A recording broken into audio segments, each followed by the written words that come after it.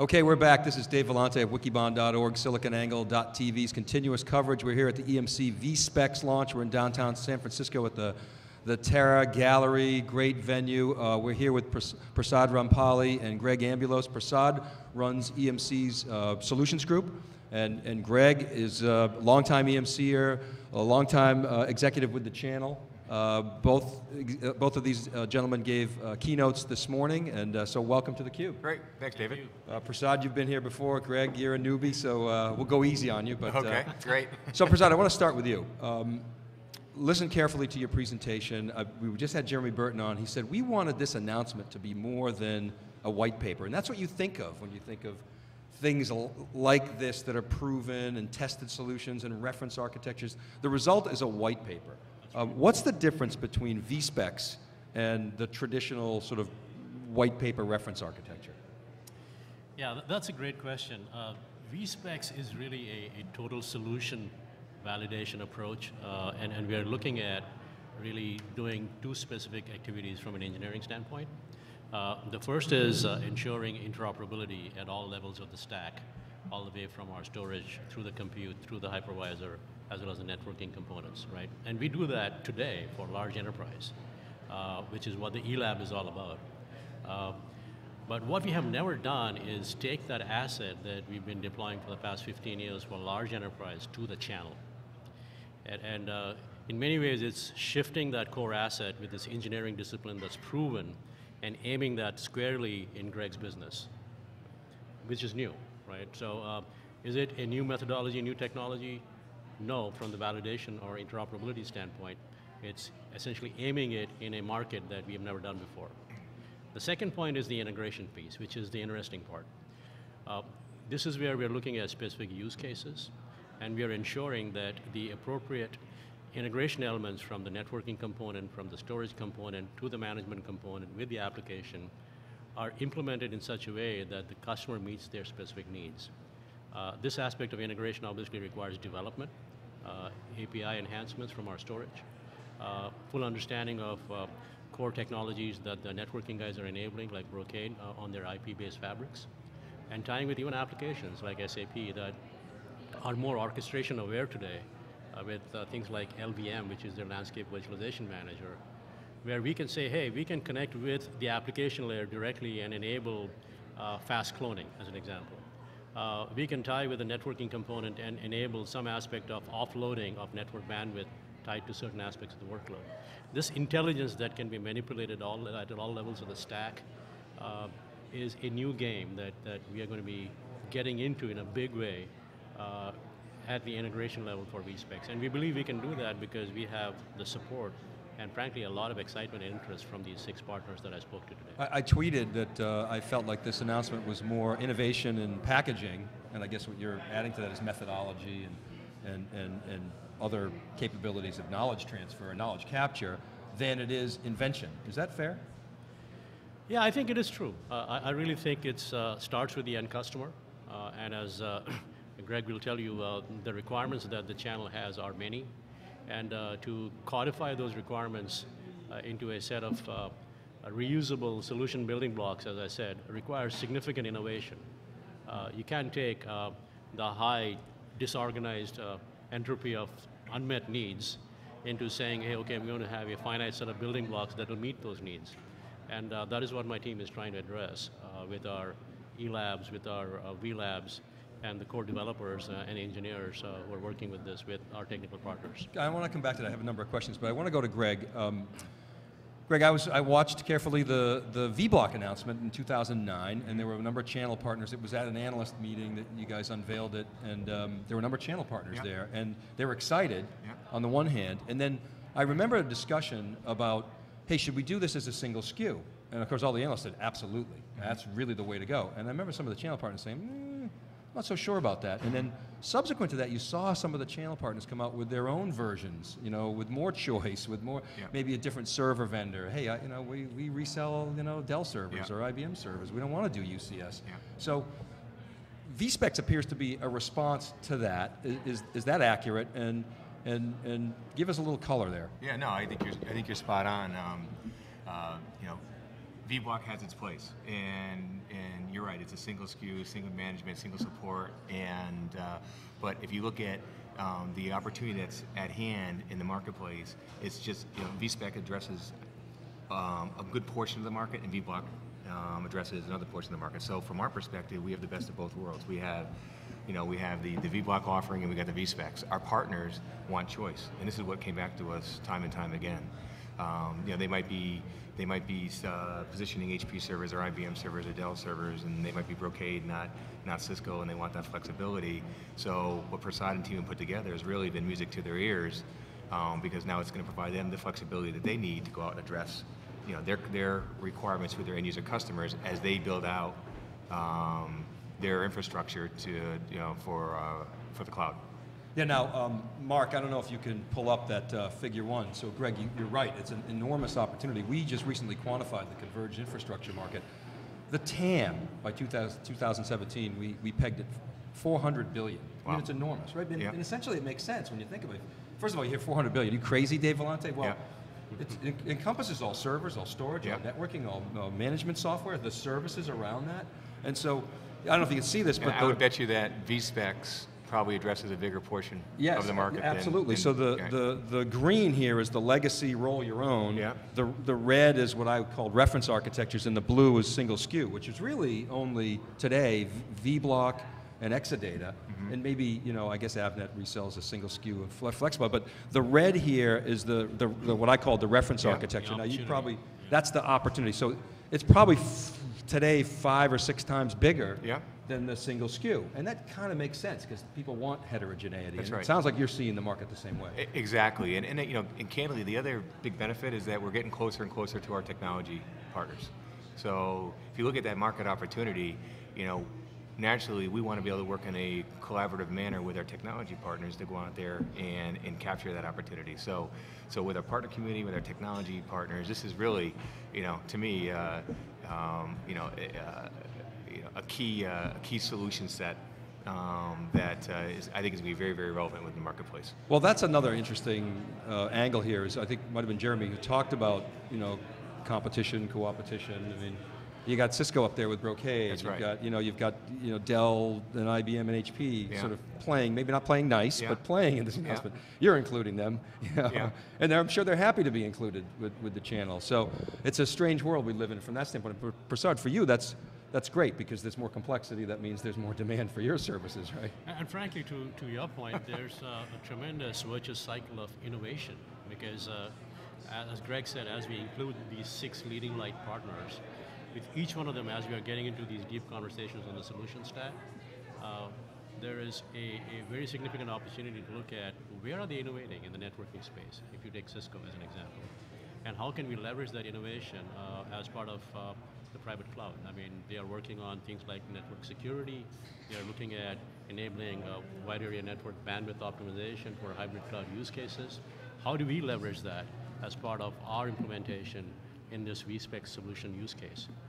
And so as we get these technology giants together to collaborate, I think this innovation is going to just go through a spiral that we haven't yet seen in the channel. So I'm very excited about that. Prasad, we first met last year at EMC World. We had you on theCUBE, and I knew Todd Pavone, who sort of helped get the Proven Solutions group off the ground, and I asked you, where do you want to take it? And you talked about scaling the group, and I thought about that a lot. I said, okay, how does that work? And here's an example, I think, today, clearly. I wanted to come back to the point you made about codifying all that expertise. How do you do that? How do you capture, and do you capture expertise from the channel, from the field, codify that, bring it in and bake it into these solutions? How do you do that? Well, today, we are just starting, to be honest, right? But we clearly are recognizing that as we meet our end customers, both in large enterprise and especially the channel, which is much more heterogeneous and diverse, all the way from SMB to the commercial segment, we will need frankly, an end user database, and we are constructing that. And what we are looking at is creating a templatized view of those requirements that tie to use cases. And more importantly, I'm reorganizing my team around a set of development activity that's tied to solution building blocks. There's only so many ways you can architect a storage management interface to a third-party orchestration environment. but you don't need 10 groups to do that. You need one group to do it, right? And as we look at specializing around these building blocks, we think that we can standardize, and frankly, we can get the high fidelity discussion between customer and us as a developer going on in a channel that over time will be very rich. And that requires us to have partnerships with these 6 leading lights, with Gregg and what he's doing in the front end as the tip of the spear, engaging these customers together to create this kind of cycle. So exciting times. Simplification all the way back into your organization. Very so, exciting. Gregg, I want to come back to you. I'd be remiss, my partner and co-host John Furrier is the channels guy, and he always says that for the channel, it's about making money. That's right. So talk about that a little bit. I mean, what's the channel, you know, what's their reaction to this? Obviously, it's very positive. You saw them up on the stage, but you know, how do they go to market? How do they profit from this? Yeah, so I think great question. You know, as I mentioned on my presentation, partners really, just like EMC sales organizations, they go out there and they try to solve customer problems and issues. And they're very, very good at positioning solutions. So when you position a solution, typically you're addressing that challenge. And if a end user customer sees value in that solution, they're less likely to try to pick apart and pull apart an overall deal, right? So number one, when partners position an overall solution, they have a lot better, more flexibility, and they have a better chance to get an increased value for that overall solution versus a point product, number one. Number two, as it pertains to VSPEX, even though the recipe, we call it the recipe, so to speak, has been created, there's a lot of still service opportunities that are available, because even though we have some sizing parameters, the partner still needs to go in there and finalize the sizing. If they want to do any type of application deployment, right? We have the VSPEX lab. They can go in there and they can basically, you know, work with their end user customer to determine which is the best way, most efficient way to deploy an application. And then naturally want them to do the implementation services. So not only addressing the business need and positioning an overall solution, which is going to give them a little bit higher value with their end user customer, now there's also a lot of services opportunities that go with it. Yeah, and despite all this, the talk about simplification, again, we got it covered here at Wikibon. We did this study. Yeah. The number one, you know, biggest slice of the pie for converged infrastructure is services. That's it's right. still well over 40% of the opportunity. Yeah. So even though you're converging, I mean, I think you got to, IT departments have to do this just to keep pace with data growth. Without a doubt, and I think the other thing here too is, like, you know, our job is to, you know, we want to go out there, we want to penetrate the marketplace. So with VSPEX now we have the branding, so now we're going to provide that umbrella. We're going to provide that marketing umbrella that the partners are looking for. So to me, yeah, they're going to make additional service capability, I mean margins and higher margins selling a VSPEX solution from my perspective, but also now with the branding, they're going to be brought into a lot more opportunities, right? Gentlemen, I wish we had more time because I really there's a lot of there's a great discussion, and we can get into some of the pricing and some of the concerns about lock-in. We'll cover that throughout the day. But Gregg Ambulos, Prasad Rampalli, thanks very much for coming on theCUBE. It was great to see you guys. Thank you. And keep it right there. We'll be right back with Cisco and Wendy Barr, who's an executive in the channels group at Cisco. So keep it right there. Great.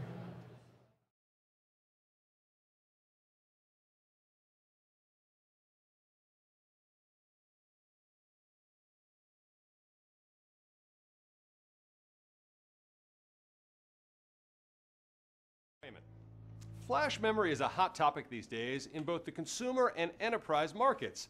And the prevalence of flash in the consumer world on our mobile phones, tablets, and laptops is beginning to drive down the cost of the technology across all markets. Forbes magazine declared flash to be 2011's Technology of the Year. And others say that flash is the future of the data center. In 2008, EMC CEO Joe Tucci predicted that the one thing that will change the storage industry more than anything else over the next 10 years is the advent of flash technology. With EMC's recent launch of the new VF Cache hardware and software solution that leverages flash technology and intelligent caching software to dramatically increase throughput and reduce latency, that prediction appears to have come true.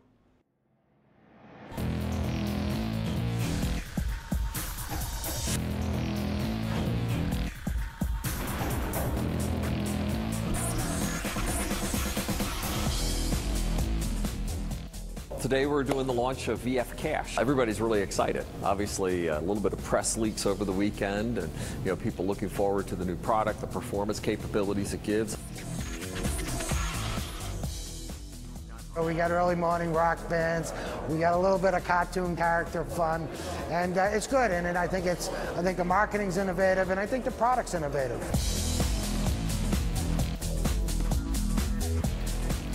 Reaction's been great.